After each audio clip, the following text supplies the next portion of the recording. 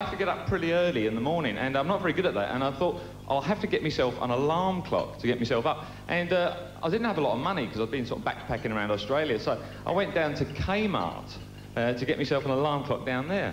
And I couldn't believe it, in Kmart they had these incredible talking alarm clocks. They talk and they wake you up. $4. I thought, what a bargain. So I bought one. And I soon found out why it was a bargain. On the first morning I had to be at work for 8 o'clock. I set the alarm for 7 o'clock. It woke me up at 20 to 12 and said, "Oh, sorry mate, I completely forgot." No, I was coming down Punt Road this morning, and I was stopped at the lights, and someone came up and shook one of those money tins at me again at the lights.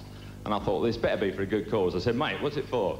He said, "I'm saving up to buy a squeegee."